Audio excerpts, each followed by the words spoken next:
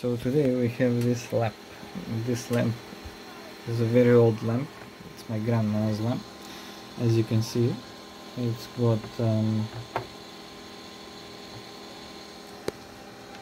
it's got two light bulbs. Originally they were 3.7 volts, but I'm not sure where to find them, so I had to put in 24-volt ones. I have a bunch of those. Originally it was powered by 4 D cells or C cells or whatever the size cells, which had leaked at some point. So the pieces of metal that were originally holding them and all that, this entire construction here that's supposed to like provide contact and whatever, was just not there. Some of the corrosion had gone on to this this stuff here. The switch, the actual contacts that go to the back, so this was all quite corroded, and I had to clean it off. This, as you can see, I even had to clean off this backing plastic, which is the cover for it, and it says something in German: Entlande Zellen sofort herausnehmen, whatever the fuck that means. But here you can see the way it's supposed to be used. Focus, you fuck. 4 cells, put them all in, screw that shit in, auf, zu, open, close.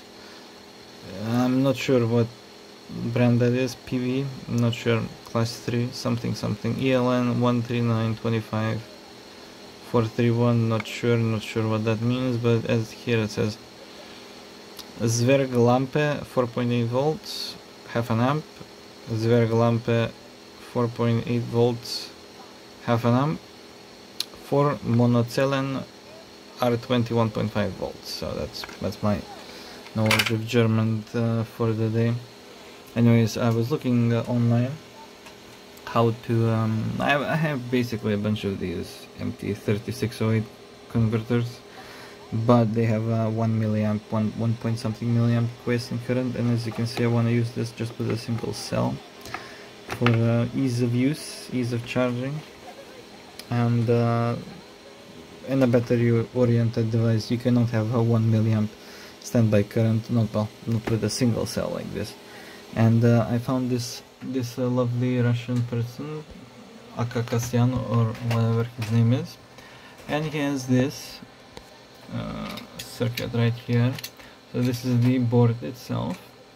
What you do is take a PNP transistor, you take a 1K for the base, you take a shunt, and then you take a 51K to pull the enable pin of this chip down. So you pull it down, so it's normally off, and then when current flows through the shunt, it turns on this transistor, and that transistor conducts a positive voltage to the enable pin, enabling the chip. Now there is some guy here.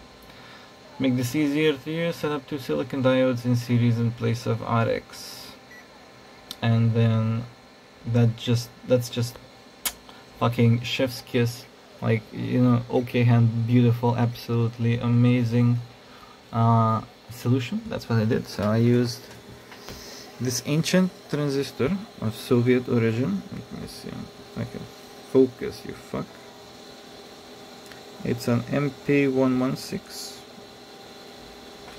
and then you have these 2 of these ZS70 Ferranti diodes made in UK, probably in the 70s. And I don't use these vintage components for any other reason, just because I have a bunch of them. For example, I have like a lot of the PNP transistors. These are nothing special. I have really low gain, really terribly spec, but for like simple switching stuff, if you need a PNP BJT, you're done. And if you need like 70 volts, 700 milliamps, boom, you're done. This is just some resistors I found randomly, like this one's like half burnt or whatever, god knows from what that is, I don't know honestly. And that's about it. Did a bit of a restoration on this, as I said. Really not that good of a light, but it's actually a really nice case. You can, I guess you can put some LEDs on it, but I didn't want to go all the way and ruin it. I just wanted to do a little restoration, electrical restoration. Other than that, not much can be said. The switch is terribly simple, as you can see. It can either, it's like a cam, so like it's boom, turns one on, turns the other one on, and that's it. On the front you can remove the actual lens, and then in the lens there are the lights. That's it.